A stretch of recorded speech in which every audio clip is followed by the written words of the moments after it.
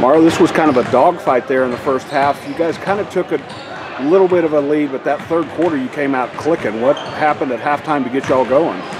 Well, Coach Go got on to us pretty good, and we just had to start communicating more on the floor and talking to our teammates and knowing who we had and not running around with our chickens, like our heads cut off. So.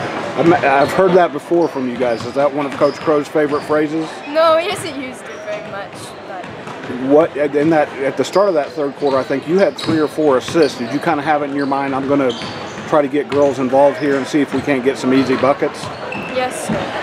What was working against their defense there in that third quarter? Just quick passes and unselfish basketball to where you get a pass, you give it up, and somebody else gets an easy layup. You guys are having to adjust without Avery. What's that been like so far, and how do you think tonight was some progress?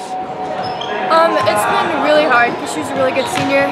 Tonight was better, but it's still subbing in, and just she was a really big rebounder, player, and leader. So. Yep, I think you started 5 sophomores tonight. Yes. And a couple of freshmen played. There's some seniors, but this is a young team. You kind of have to think to yourselves, we can't think like a young team. We just have to go out and play like we know how to. Yes, sir. What that kind of learning curve?